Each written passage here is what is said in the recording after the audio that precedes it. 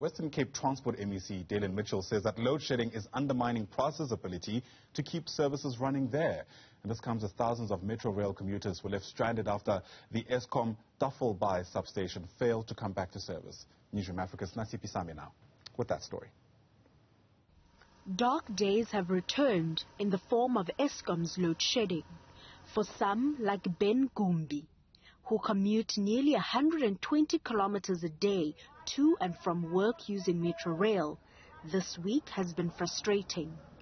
This comes as Metrorail advised its commuters on Monday morning to make use of other means of transport due to Eskom's power cuts. Alternative mode of transport will include buses and the taxis.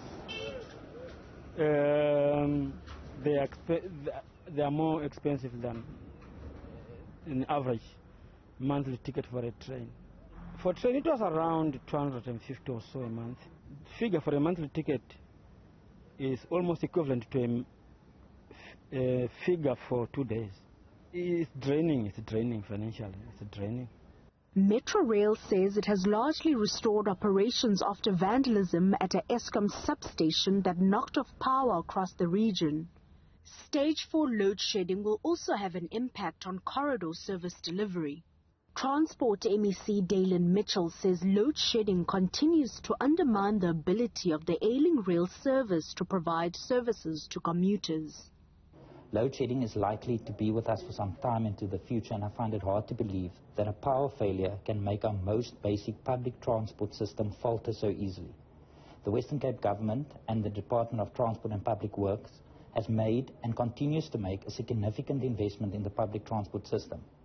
I call upon PRASA and the National Department of Transport to do what is necessary to protect the massive national investment in our commuter rail assets.